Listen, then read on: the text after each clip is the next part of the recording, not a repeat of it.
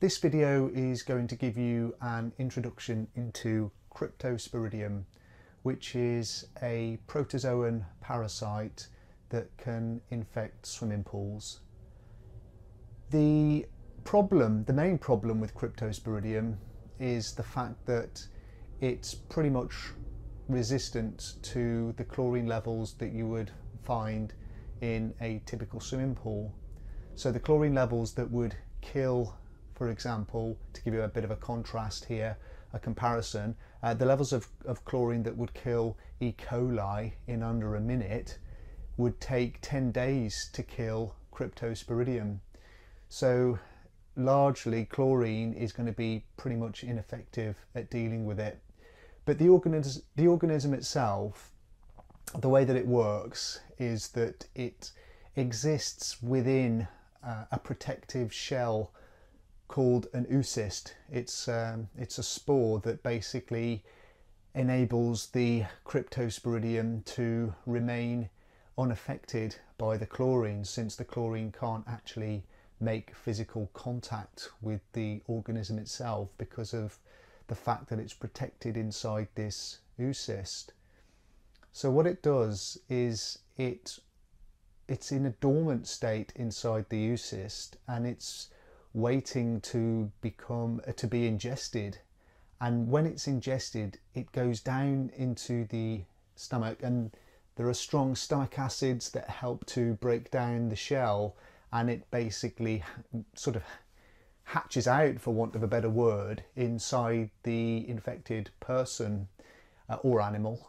And what happens is it goes through its life cycle inside the person, and that life cycle involves the production of millions more of these oocysts. There's over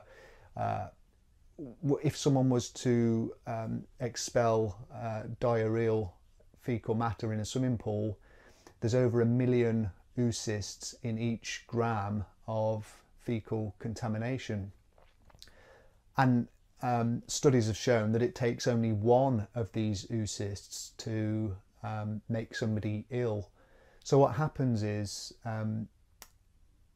the person that ingests the Cryptosporidium oocysts, in about 5 to 7 days they're going to start to become ill with symptoms like severe diarrhea, vomiting, abdominal pain, a low-grade fever, and they're going to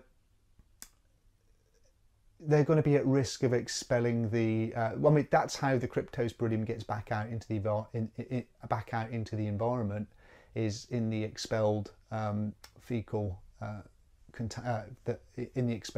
matter. And then once it's back in the environment, in infected water, it can survive for quite long periods. It can survive for another 6 months, just sort of waiting for the opportunity to become ingested again. And what makes things even more challenging for a pool operator is the fact that a person that's been ill with Cryptosporidia, after they get better and they're no longer suffering from the symptoms, they can still actually be infective with the Cryptosporidium for another 14 days following the clearing up of the symptoms that they had. So it's very difficult really to guarantee that you're not going to get Cryptosporidium in your swimming pool. And when you do, the chlorine is going to be largely ineffective at dealing with it. And we'll cover how to control and prevent and mitigate when it comes to Cryptosporidium in another video. But with this video, the idea was just to give you an introduction into the organism and tell you a little bit about how it works and how it infects people.